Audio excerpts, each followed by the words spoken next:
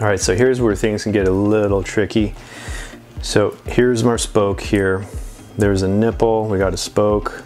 The other side is our bend, or it could be a straight pull. Could be no bend here, this is a J-bend.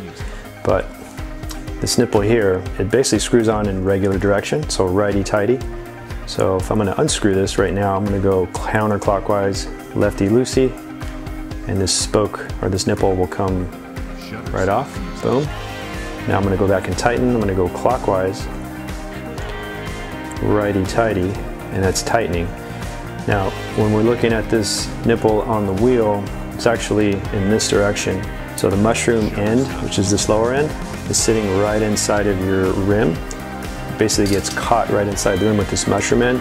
And then this other end, the other side, has squares, 4 sides. Depending on, most nipples are like this. You might have some specialty nipples that have different shapes, but usually it's a square. That's where you're putting your tool. So now when I go to put my tool on here, sitting on the rim, and we'll transfer over to this guy.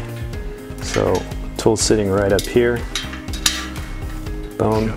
So when I go to tighten clockwise, I'm turning in this direction, which means my tool is going to be turning in the same direction.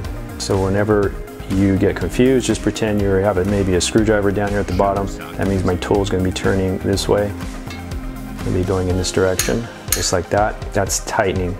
Now if I want to loosen, I'm going to go that direction and go this way here. So from the back side, everything looks the same. It's clockwise, counterclockwise.